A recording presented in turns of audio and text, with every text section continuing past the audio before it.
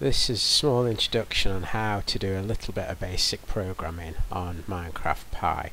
So to get started we need to open Minecraft Pi by opening the LX terminal and typing cd mcpi and then /Minecraft-Pi.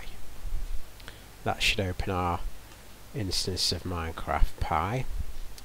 Then if we open the file browser and find our mcpi directory, if we open that,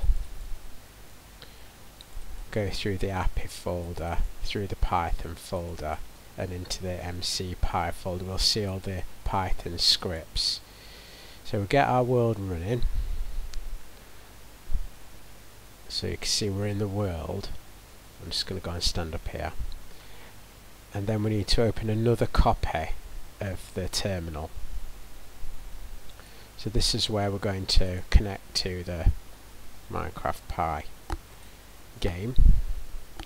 So we need to cd into the directory that we've opened up below. So we type cd, and then if we copy that directory and paste that in to the terminal, we should be in the Minecraft Pi terminal with all the scripts. We should then be able to run Python, and we should have a prompt. So now we can import Minecraft as Minecraft, all lowercase, and then we can create an instance of Minecraft by typing mc equals minecraft.create, and the second Minecraft there has to have a capital M, it's case sensitive. So now I've got our instance of Minecraft running. We can type mc.post to chat, and this will allow us to enter text into the game. You can just see that on the very far left of the game screen. And now we can try and generate a block, mc.setBlock, and then we need some coordinates.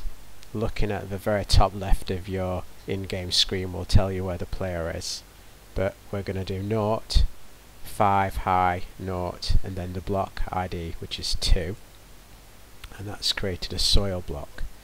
So we could have another go at that to create a block just to the left of that. So we'd type mc.setBlock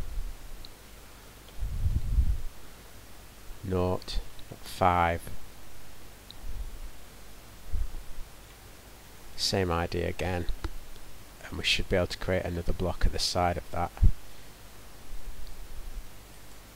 There we are. And if we try one more time to make perhaps a block of stone, you can look up the IDs on Minecraft Wiki. This time it's the middle number is the height, and the ID will be 1. I hope you got that running. It seems a bit hard to get all the little bits you need to get this working from the internet, so that's why I've made this video. I hope it helped. That's it.